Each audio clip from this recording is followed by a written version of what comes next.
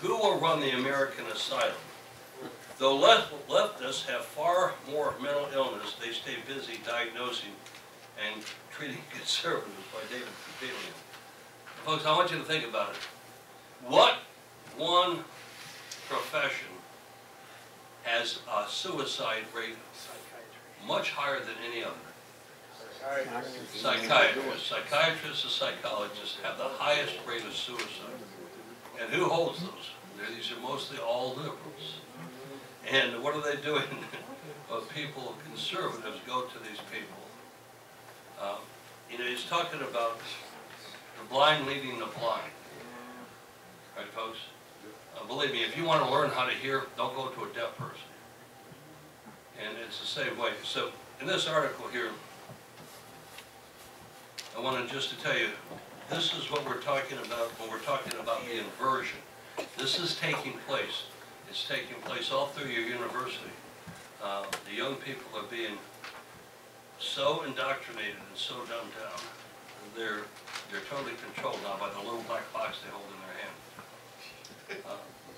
The ongoing battle between left and right, which with each side regarding the other as a dangerous to society, prompts an important concern that America's future under continued progressive left leadership.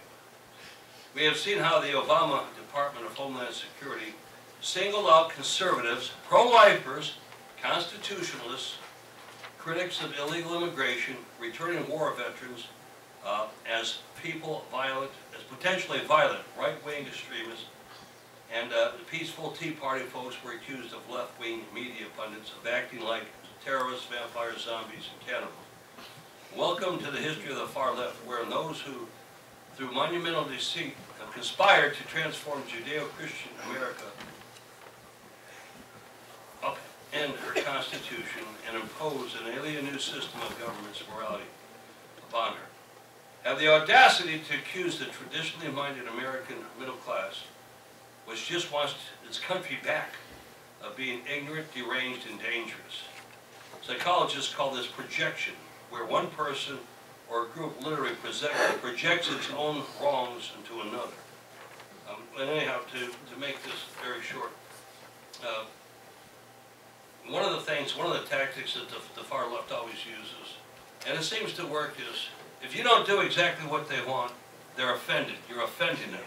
This is why it's worked very well for Islam. They go into Britain and they tell the Britain people, if you don't do whatever we want, we're offended. You're offending us. They're doing that here now, here in America. It's happening right now. They're taking over the public education system, the universities, and nobody wants to offend radical Islam.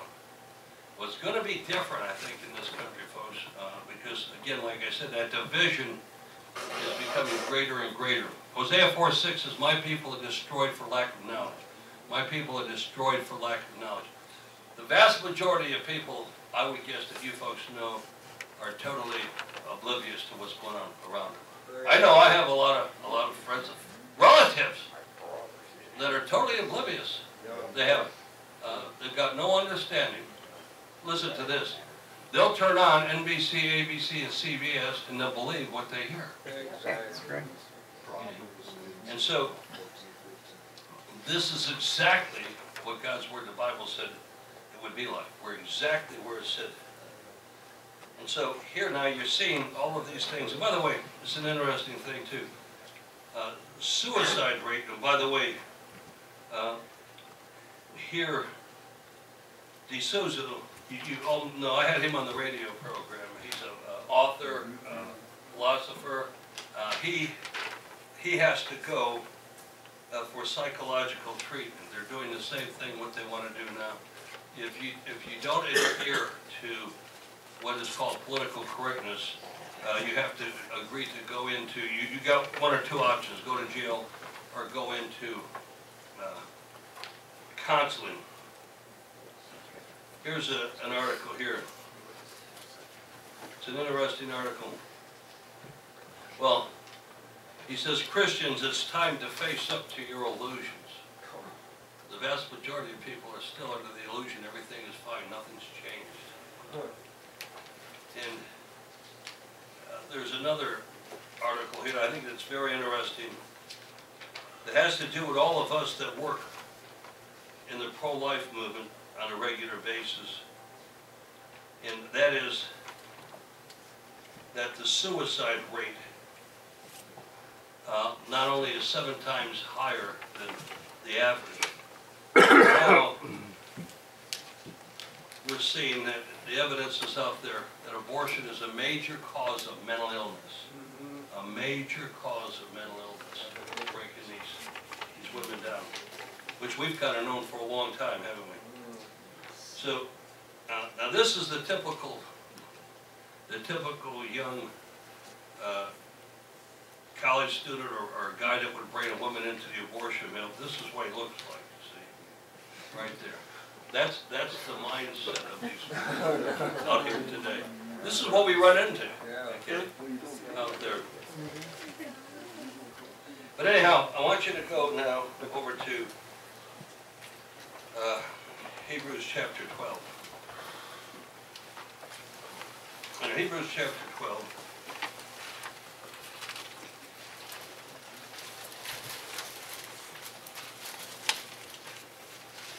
I want to read verses 1 through 3. Wherefore, seeing we also are compassed about with so great a cloud of witnesses, let us lay aside every weight and the sin which does so easily beset us, and let us run with patience the race that is set before us. You know, that's an interesting verse. I've had more people ask me what that sin is. And the previous chapter, the entire chapter, chapter 11, has to do with faith, lack of faith, you know. It's about the heroes of the faith. Looking into Jesus, the author and the finisher of our faith. You hear that? The author and the finisher. You know what that means? That means you don't lose your salvation. Okay? God keeps you through it. But boy, I'm going to tell you one thing. You can either be a doer of the word, either give your heart into your faith, and place up crowns in heaven, or you'll have all of eternity to wish you to try it harder, and to wish you to put more time in the Lord's work and less in the things of the world. Looking into Jesus, the author and finisher of your faith, who for the joy that was set up before him endured the cross, despising the shame, and sat down at the right hand of the throne of God. For consider him that endured such contradiction of sinners against, lest you be wearied and faint in your minds. For you have not resisted unto blood, striving against sin. You know what that means? Against blood means to death. That means you resist to death. Amen. That means that you resist any and all forms of tyranny. You resist all of the things that this world has to offer you, because all that it's going to bring you in the long run is misery. Right. And then, if you go over to 1 Peter chapter 1, and in 1 Peter chapter 1, verses 13 through 21, we read this. Wherefore, gird up thy loins of your mind, be sober, and hope to the end of grace, that it is to be brought unto you at the revelation of Jesus Christ. As obedient children, not fashioning yourselves according to the former lusts in your ignorance, but as you see, that's what it's all about. You see, this is why it's so important that you study the Word of God. My people are destroyed for lack of knowledge, not because it's not provided. You hold it in your hand. You hold it in your hand, but you don't read it. You don't study it. As obedient children, not fashioning yourselves according to the former lust in your ignorance, but as he which had called you is holy, be you holy in all manner and conversion and conversation, because it is written, be you holy, for I am holy. And if you call on the Father, who without respect of persons judges according to every man's work, you hear that? He judges according to every man's work. Amen. See, again, my job is to come up here and tell you what you need to hear. Your job is to listen and to obey. Not me, but the Word of God. according to every man's work, pass the time of your sojourning here in fear. Do you know what that fear is? It's not that you fear that God will do something evil to you. He's talking about reverence.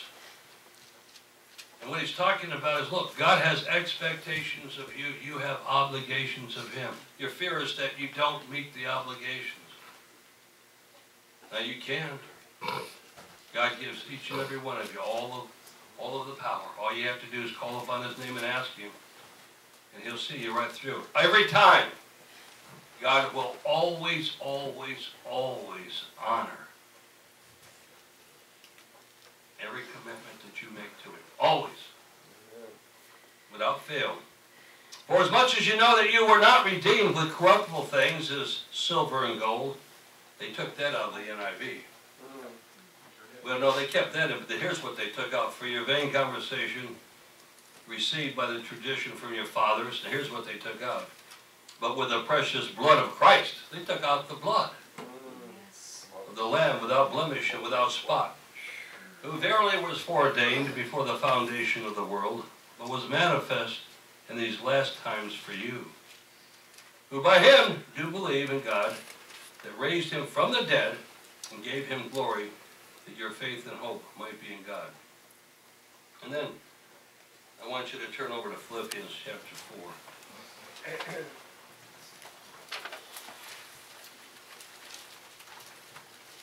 And in Philippians chapter 4, starting with verse 4 through 9, we read this.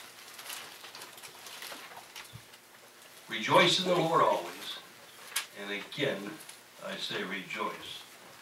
Let your moderation be known unto all men. The Lord is at hand. Be careful for nothing, but in everything by prayer and supplication, with thanksgiving, let your requests be made known unto God.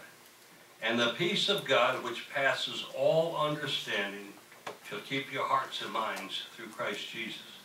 Finally, my brethren, whatsoever things are true, whatsoever things are honest, whatsoever things are just, whatsoever things are pure, whatsoever things are lovely, whatsoever things are of good report, and if there be any virtue, if there be any praise, think on these things, those things which you have both learned and received and heard and seen in me do, and the God of peace shall be with you.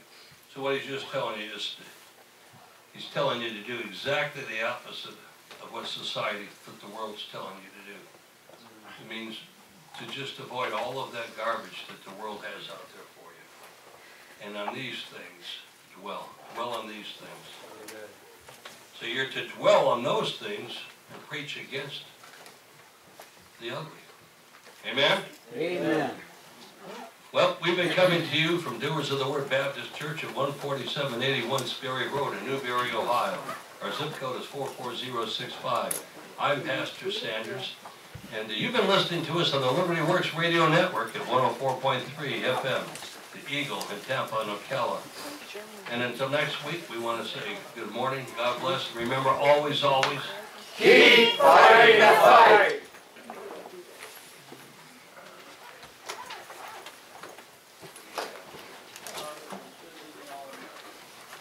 3:30 in the All-American.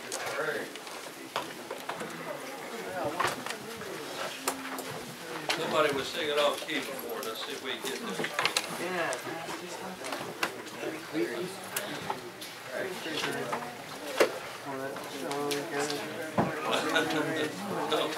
The whole church will walk out. Shall we gather at the river? Shall we gather at the river, where bright angels meet at dawn, with this crystal tide forever flowing by the throne of God? Yes, we'll gather at the river, the beautiful river, gather with the saints at the river.